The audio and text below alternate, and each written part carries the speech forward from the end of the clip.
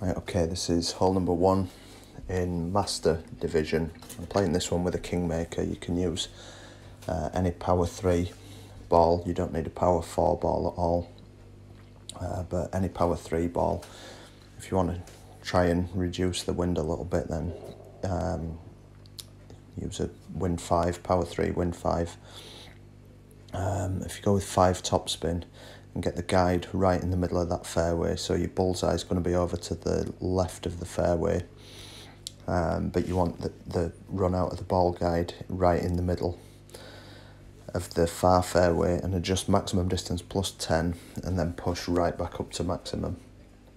So you've got a bit of a tailwind, so it's going to carry further than the ball guide looked like on the initial setup. It's quite a safe drive. There's no trouble left or right, so if you do catch, great, you should be absolutely fine with that one. And if you get to somewhere around about 390, that'll leave you a minimum distance sniper. So it's all about just trying to get to the same drive distance, and I just mess around a little bit, just looking for a decent landing spot on this one, and I decide to play near minimum. So you'll see I just have a look here. See, the play, really what you should do is offset your guide, because accounting for the secondary wind push, so you should offset your guide right of the hole and maybe adjust with sort of, I don't know, plus 5, plus 10.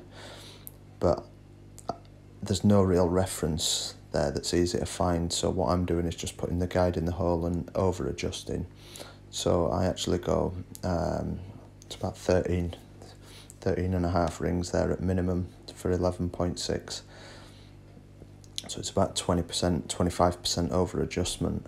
Going to have another go at this one tomorrow and post the results, but that was pretty close.